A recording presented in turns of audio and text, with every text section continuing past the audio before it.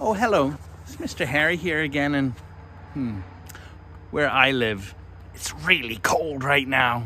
It's so cold that last night I was able to freeze a whole block of ice. This is a rectangular prism. It has a lot of rectangles. At the end, it has squares. My challenge for you today is to see how many ways you can measure a rectangular prism. The first few will probably be easy to figure out a measurement of this rectangular prism.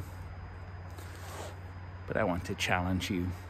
I'm hoping you can find 10 or 20 different measurements or ways to measure an ice block like this. Ask your friends, family, teachers too.